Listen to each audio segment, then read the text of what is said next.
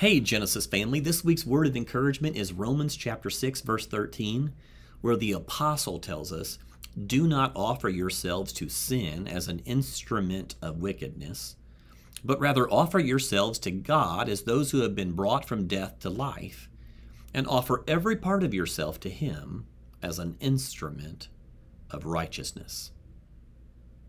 Well, we've made it to August, and August is a transition month.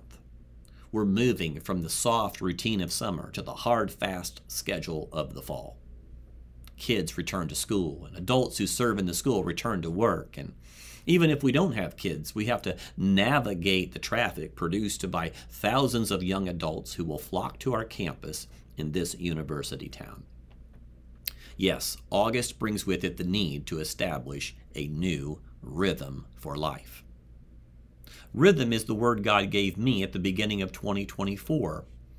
As I spent time in reflection and asked God, what do you want me to focus and concentrate on? The word rhythm kept appearing. And as I've pondered that and sought to understand what it means, I've understood more and more that rhythm is about getting tuned into God and tuned up for God's plan for my life. Just like a mower or a car or a musical instrument, because of heavy use, needs to be retuned, so our souls need to be retuned after long periods of time. Heavy usage and all the different things that happen to us call us from time to time to get tuned up so that we can be a rhythmic witness of God. The apostle talks about us being an instrument of something, either wickedness or righteousness. That word instrument has been coming to my mind over and over, that I am like a musical instrument that can be tuned and played as a melody of God's plan to those around me. Or I'm like a precision instrument that a doctor might use to do what is necessary to bring healing to a patient. Instruments are all different kinds of things that are useful for a master who knows what they're doing. So you and I have a master who knows what he is doing, one who has a great plan for our lives if we would offer ourselves to him for it. That's what the apostle says. Don't offer yourself to sin. You become an instrument of wickedness.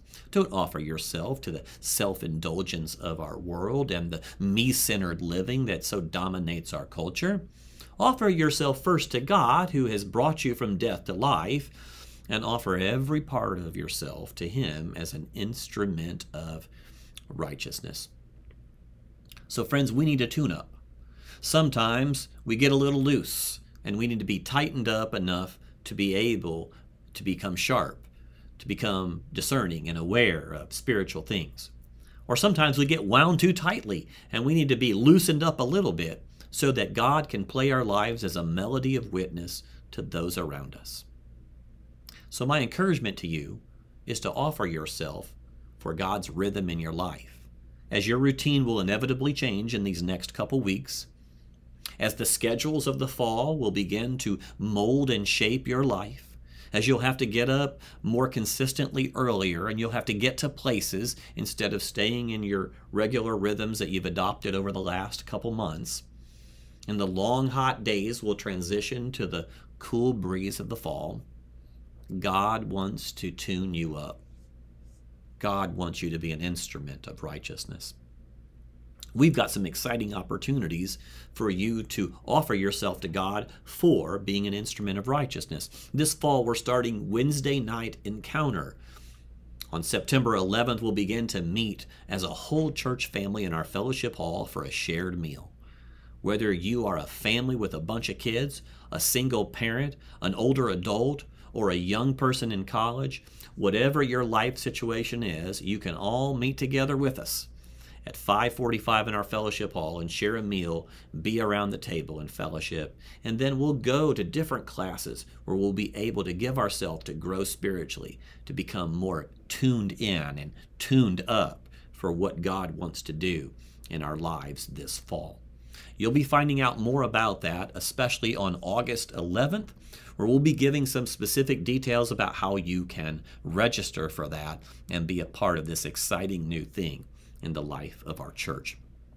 We're also going to be praying over our kids on August 18th, giving the back to school blessing. And the whole month of August is focusing in on our next gen ministry, our ministry to the emerging generation, infant to graduating senior, where we'll focus in the opportunities that are there to invest in this emerging next generation. So, lots of exciting things, especially the conclusion of our Rise series on the Psalms of Ascent and the beginning of a new series called Ancient Paths, where we're looking at the disciplines of faith, the practices that we can live into that will produce the life that God wants in us. Lots of exciting things at Genesis. I'll see you Sunday.